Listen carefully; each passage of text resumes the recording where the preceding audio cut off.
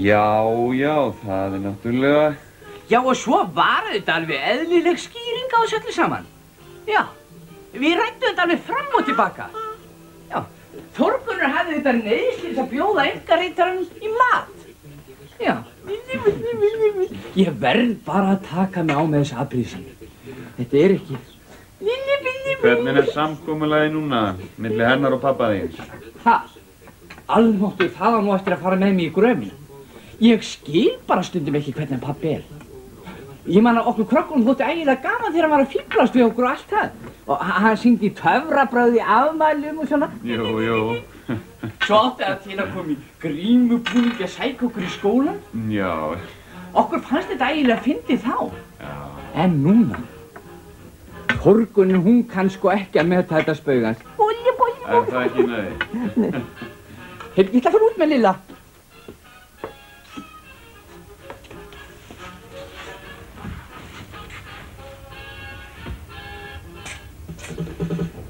Nei, það er eðlilegt. Maðurinn er náttúrulega kominn á þennan aldur, sko, hann.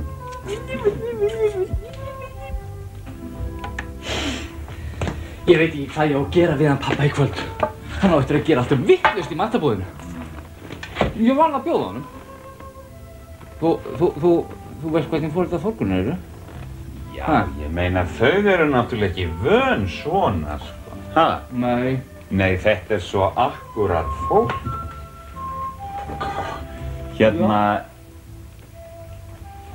Geturðu ekki reynt að tala alvarlega við hann pappa þinn? Hann pappa? Já. Nei, það hefur sko aldrei verið hægt að tala alvarlegt orð við hann. Hann sér bara spauginu úr hliðarnar á öllu og öllum. Nema Ara bróður. Hann vill nú bara ekki ræða það mál. Það er nú gamla sagan með það. Hvaða vesen er hjá þeim? Ari má bara ekkert vera að því að sinna börnum á heimili. Hugsa bara um sig. Já, það.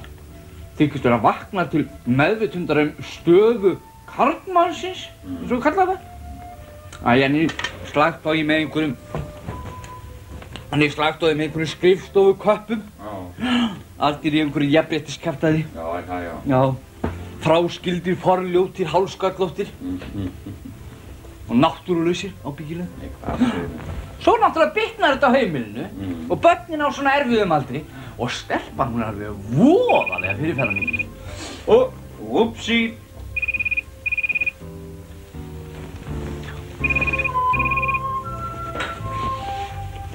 Já, halló? Erla er ekki heima. Erla er ekki heima. Nei, ikke hjemme.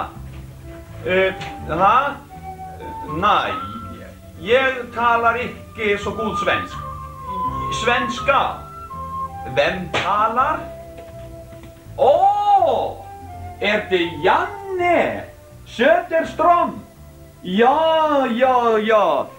Ja, det Sjonne. Ja, jeg skal sige henne at du har ringet når hun kommer fra arbetet. Ja. Farvel. Ja, hei. Goodbye. Ég veist að tala svona góða sænsku. Þetta var nú hvorki meira minna en ein aðalforstýran hjá Volvo í Svíþjóð. Hvað er þetta að segja? Hún hefur sko komið hingað heim. Afskaplega elskuleg kona.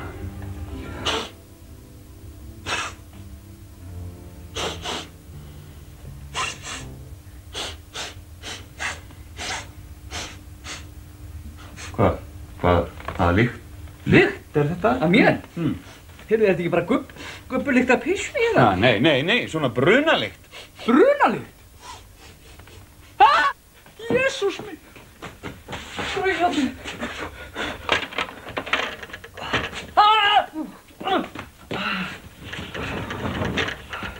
Fyrirgefðu, Sonni mín.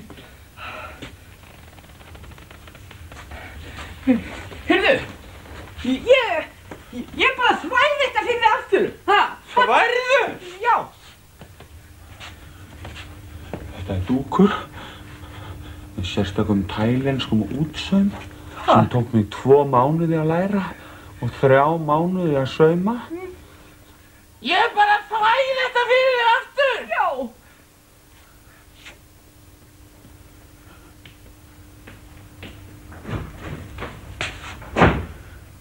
Úttaugaði offitu sjúklingur.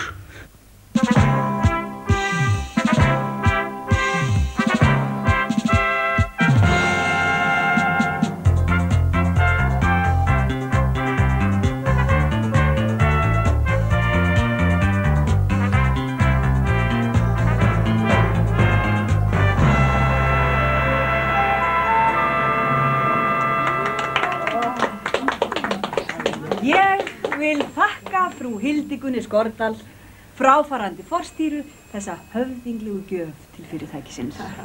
Þína skál, mamma. Skál, skál, skál, skál, skál. Er þú nýr hér? Talaði þig á eftir. Andskotans rotvatnaði. Á að mölva manni hendina. Fyrirgefðu. Meiddi ég þig, mammi? Nei, passa bara glasið. Þá segi ég þennan 50. ársfund fyrirtækisins settan. Skál! Systurna Skordal og kó. Skál. Skál. Ég vil þakka mínum meðstýrum, velunnin störf og nýjar meðstýrur býð ég velkomna til starfa. Já! Allt í mask. Þá er komið að lestri áskýrslu fyrirtækisins fyrir árið 1984 og vil ég þá gefa Jóhannu Pétursdóttur ritara orðið. Í áskýrslu fyrirtækisins fyrir árið 1984 að segja nokkur orð. Mér langar aðeins til að segja nokkur orð áður en áskýrslan verður lesin. Að þakka stjórnarforstýrunni einstaklega vel unnin störfi. Í áskýrslu fyrirtækisins fyrir árið með hérna höfðinglu gjöf frú Hildigunni Skordal sem okkur sérstök ánægja og heiður að hafa viðstadda hér í dag.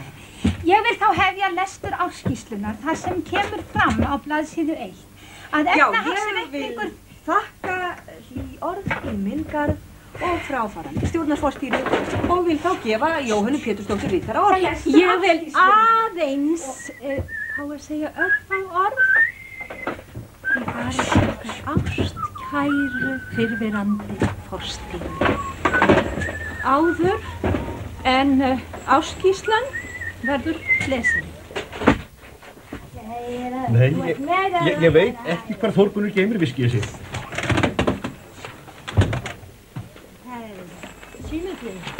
Hvað þetta hérna? Viski. Nei, ég veit ekki hvað það er. Ertu ekki bara að gabba Hildigunni? Hæ? Er ekki bara að gabba það? Nei. Veist það ekki? Ég er ekki að gabba Hildigunni. Hann er ekki að gabba Hildigunni. Mamma. Já, ég er að koma. Ert þú nýr hér? Það er betur þig á eftir.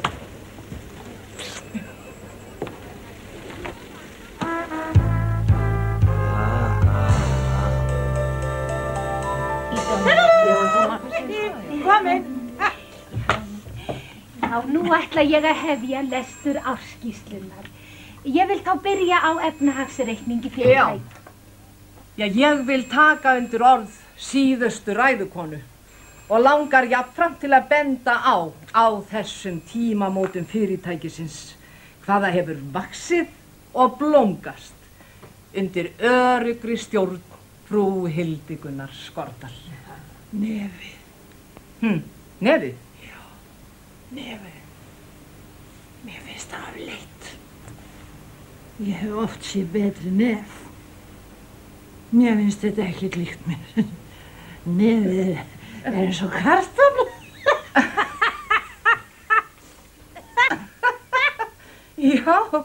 Já. Ég þakka sem sé kærlega fyrir. Anytime.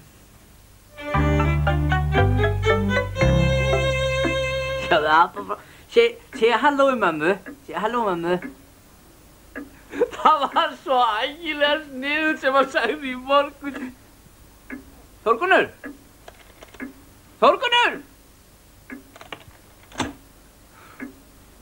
Mamma vinna.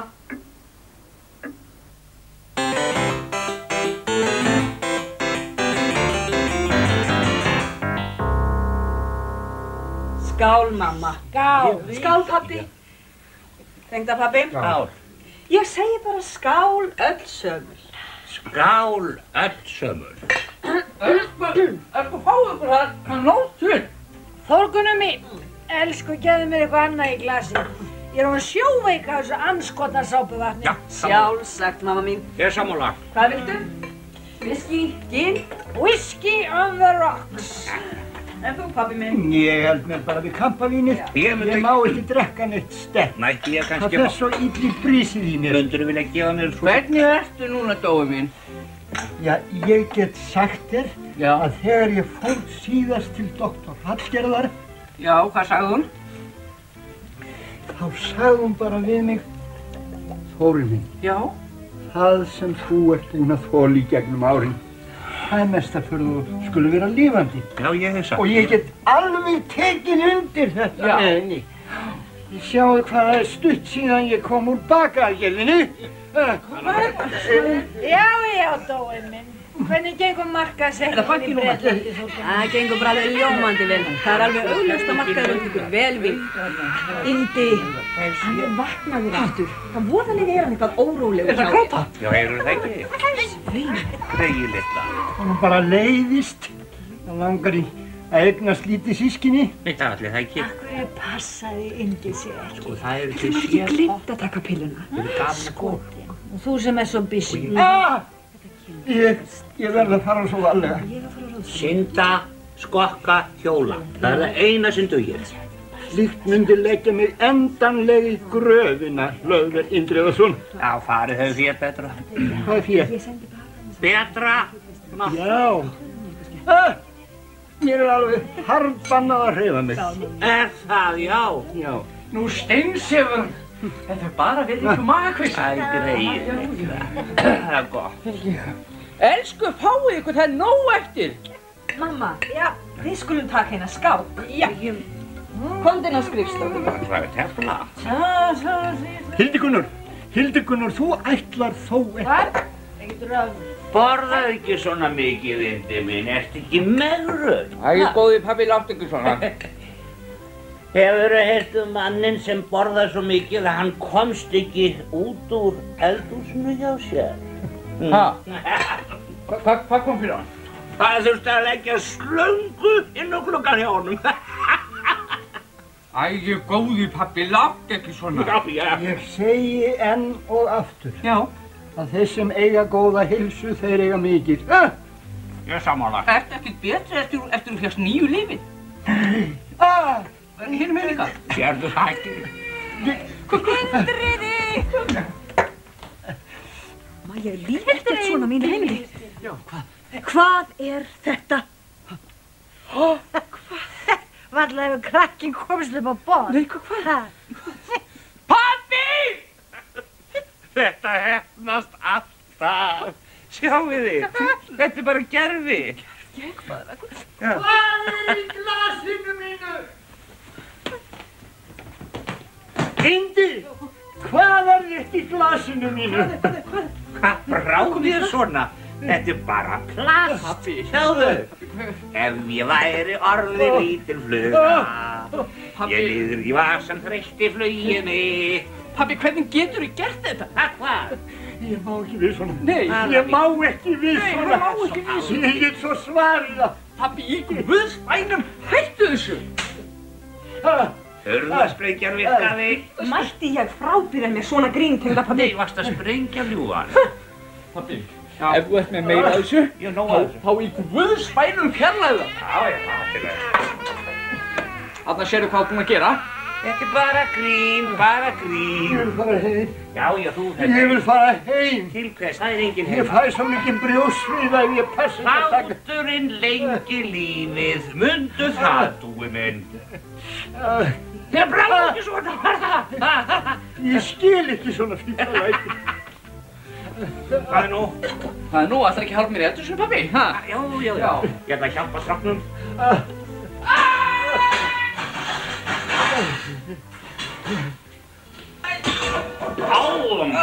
Dugur, hvað? Pabbi, hvað er þetta? Spælegg? Finnst þér ekki eðlilegt? Guði sé lofa að Þórgunn lenti ekki í þessu. Sjáðu, annars er þetta miklu eðlilegra. Æla! Ég ætla að setja fyrir utan skrifstofudyrnar. Svo þegar Hildigunni kemur, þá heldur hún að Dói hafi fengið brjóstsviða. Nei, þú gerir það ekki. Hvað ætlarðu að gera? Hvað ætla ég að gera? Ég ætla að fleygja þessu. Takk þetta. Pabbi! Hvað? Er ekki eftir læðinu? Hvað ertu með þetta í vasanum? Hæ? Já! Komdu aftur að sjálfa mig. Ég ætla að taka bjöðunum mín. Já, ég er alveg að koma. Ansálmikki. Jú, ég verð að ansóna. Hann er svo slæmur í brissu. Hann verður að fara með þurinn. Viltu fara með þetta fram til hans? En pabbi, þú setur ekkert spaug í þetta. Hvað heldur ég sé?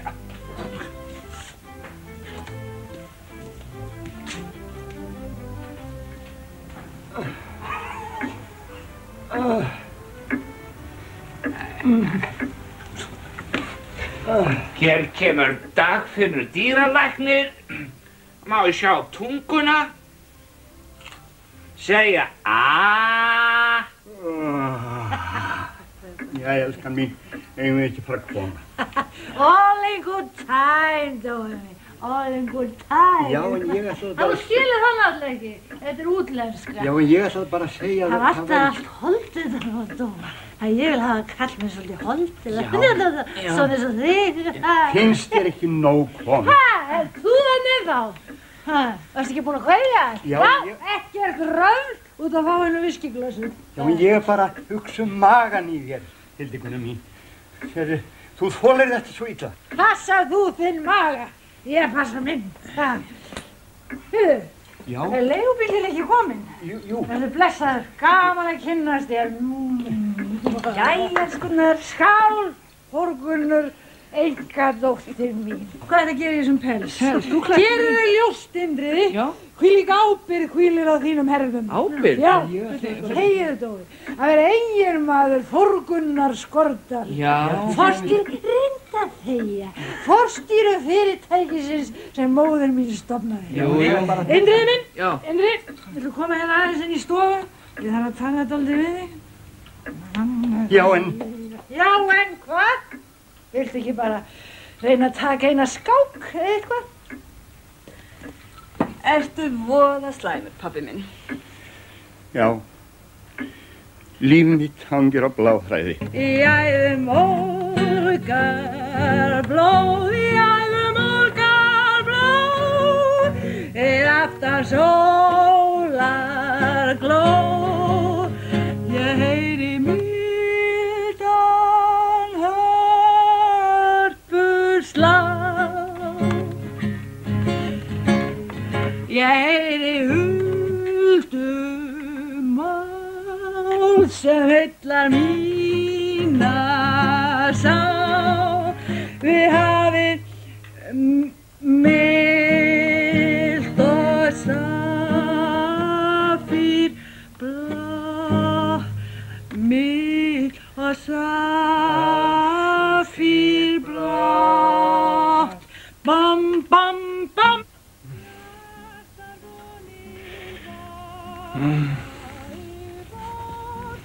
Slappaðu bara af, pabbi minn. Hún hlýtur alveg að fara að koma.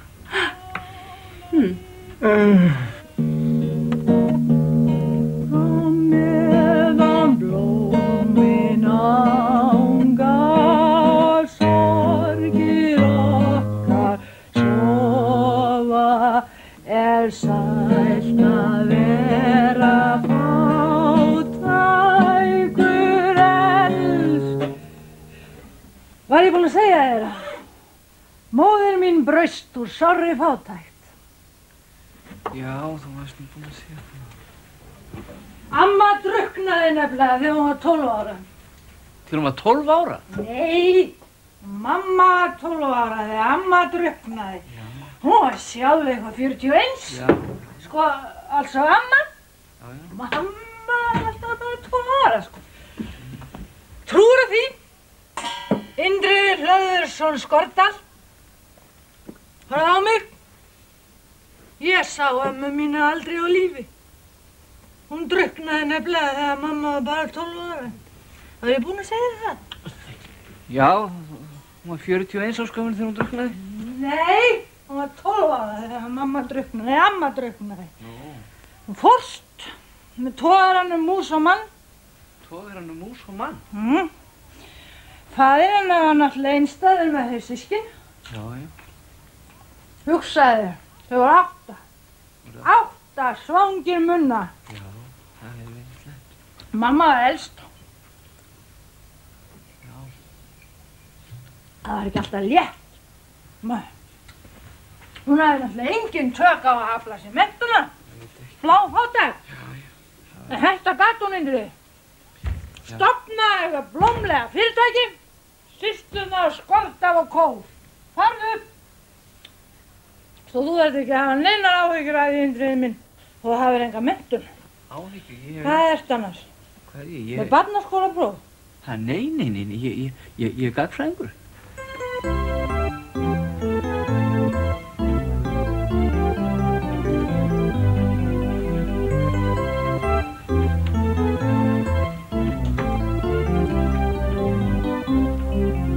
Mamma var mikil kona. Já, Úr Ingimarsskólanum. Ingimarsskólanum. Dugnaðarforkur.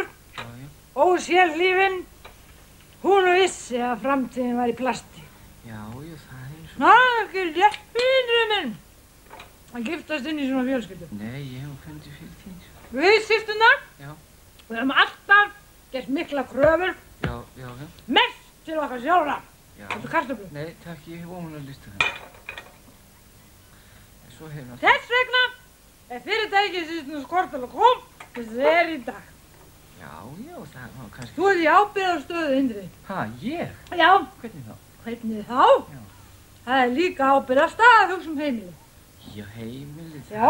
Það er nú kannski ekki alveg það sama. Þú var að hlú vel að henni Þórgunni minni, Indriði. Hún stjórnaði þessu mikla fyrirtæki í dag. Já. Það veistu nú kannski.